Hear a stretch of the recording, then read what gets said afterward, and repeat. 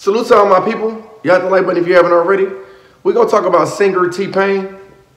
Now, T-Pain has a controversial statement, or, something that he said is circulating around social media right now. Some people agree, some people disagree. He was asked, how could white people properly, celebrate Black History Month?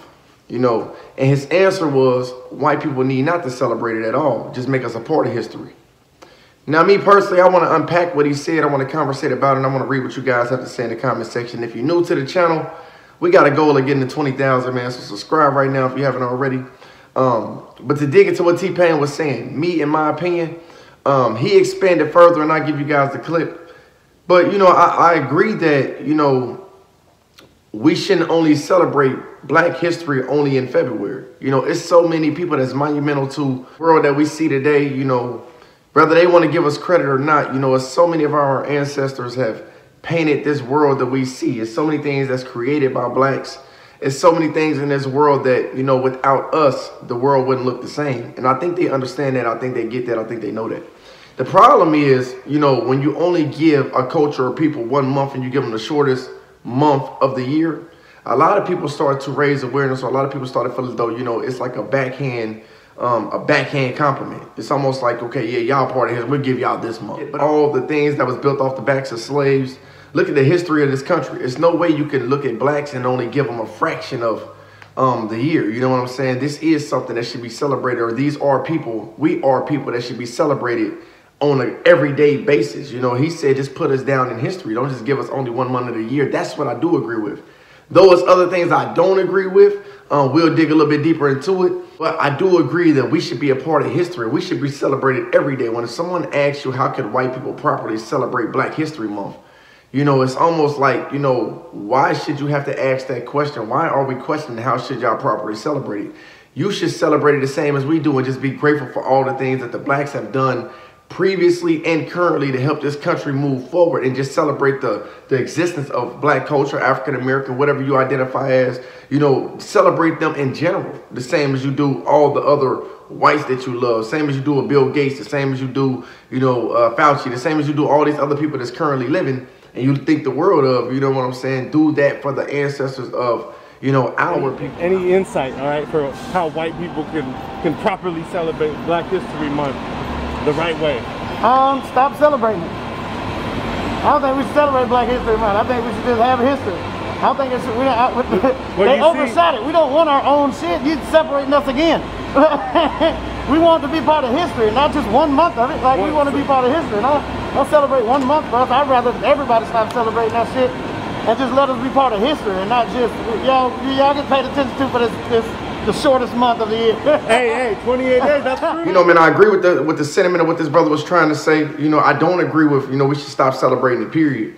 I think that they should celebrate us more, or celebrate just the ancestors, the people that help pay things forward. They should celebrate it more, more around the year, more so than just highlighting, we'll give y'all this only in February again. Because what he's saying is, in that point, then you're separating us again. One thing about, the African-American culture, Black culture, one thing about us, our people, we have always been separated. It used to be, you couldn't drink out this fountain because they drink out of that fountain. It's a separation thing. So when you're giving someone the shortest month of the year, someone could look at it as though you're separating them again. You're saying, okay, we'll give y'all that month, but y'all can just look and honor those people that month. You get what I'm saying? So in a small form, if you dig a little bit deeper into what the brother was saying, he's saying it's still a separation, and it's true if you just want to look at it from that perspective, from that eye lens. You know what I'm saying? But when you really, really dig deeper, me personally, I feel like it's a great time. Though it's the smallest month, I wouldn't say get rid of it, period.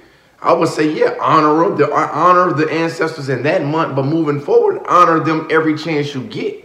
You get what I'm saying? I look at it as though it's great that they gave us something. They didn't give them 40 acres and a mule. You know what I'm saying? They gave them a month. Okay, they gave them the shortest month of the year, gave us the shortest month of the year. Okay, we're not going to erase that either. We're going to celebrate our people for February and moving forward. Any chance you get, shed light on those to help pay things forward in our culture and our communities, because as we all know, most of these things that you see around here, it came from the backs of our ancestors. It came from those of that free labor, those, those that help pay things forward. The country that you see even being able to share certain, vibrations as other cultures, it came from the ancestors of our people, or on the backs of our people still.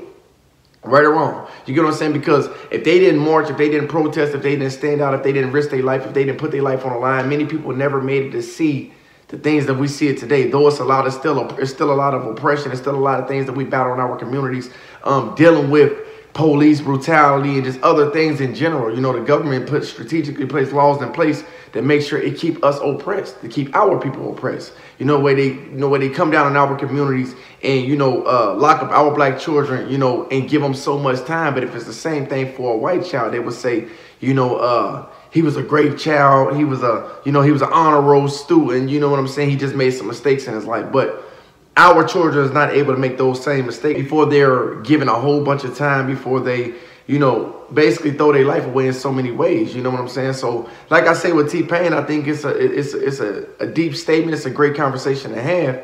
But, those are the type of conversations that America don't want to have. They don't want to have those conversations that say, we're so much more important in 1 month.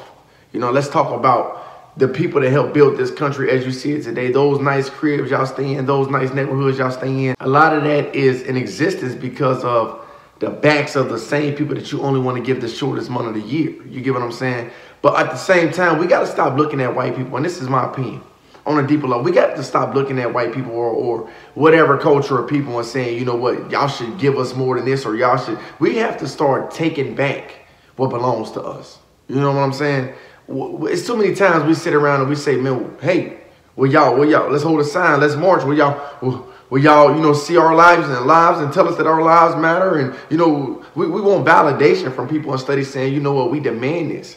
And we don't care if you don't give it to us, we take this. We take what belongs to us in a way. You know what I'm saying? We take respect. We demand respect. We demand us to be treated as the same as others. Until we collectively come together as one, it's hard for us to ask others to respect us, but we don't even respect ourselves at times.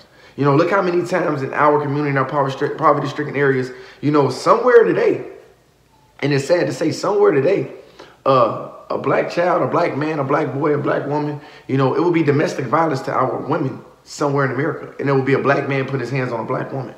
It would be a life lost from a black child, from another black person, a black man by another black person, a black woman by. No, we have to hold ourselves accountable. So as we come together as one collectively, we can demand what we want and stand on what we want collectively as one. You get what I'm saying? As long as they know that they can divide and conquer, as long as they know that they can continue to put your favorite celebrities in front of you and push their agendas, as long as they know that, we can continue to, depict different things and sway narrative, as long as they know that they can continue to do that by our people to our people, they will always be in control, because we have to love ourselves. Love thy neighbor. You know what I'm saying? I have to protect your children, knowing that when I turn my back, your best interest is of my children as well. You protect mine as I protect yours. You scratch my back, I scratch yours. You get what I'm saying? And build a village or build a community of people that love ourselves first. One thing I learned about Mexicans, one thing I learned about Chinese people, it ain't very often that you go to a Chinese restaurant and see a black person working. It's not very often that you go to a Chinese restaurant and see anybody working, a Jamaican working. You really just don't see it. You know why? Because they love their people. When you go to a Chinese restaurant, it's all Chinese people working there for the most part. When you go into a Mexican neighborhood, it's all Mexicans in that neighborhood.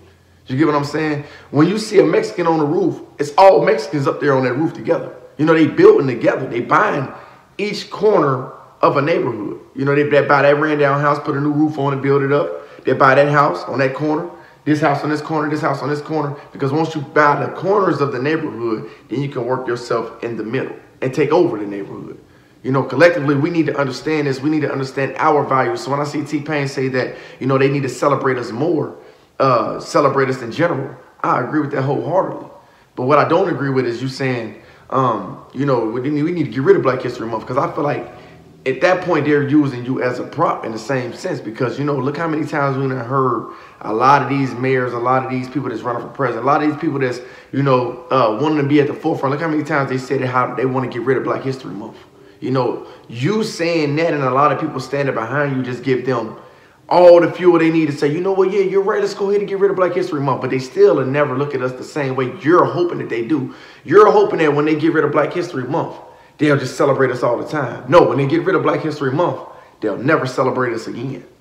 You know what I'm saying? And that's just in my opinion. So be careful what you say. I can appreciate where you're going with it, but at the same time, be careful the things that you're inserting in the process of trying to put your message across, because at the end of the day, you're in an industry where, you know, a lot of you guys are prompts. Most of you guys are prompts. And so it'll start making me question, okay, I can see where you're going with it, but at the same time, you know, why would we get rid of Black History Month?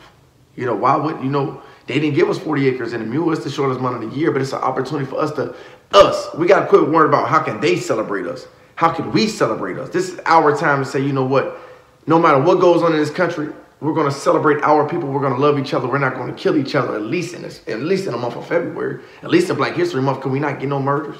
Can we not get no, you know, assaults, you know, abuse to, you know, our people? Can I love you as you love me, as a brother, as a sister, as a leader, as a comrade? That's all I want to say, man. Each one teach one. As long as we have each other, we continue to go together. Y'all comment below and let me know what y'all think about T-Pain saying, you know, we need to be celebrated, or white people need to celebrate us every day, every month, every chance they get, versus just this one particular month.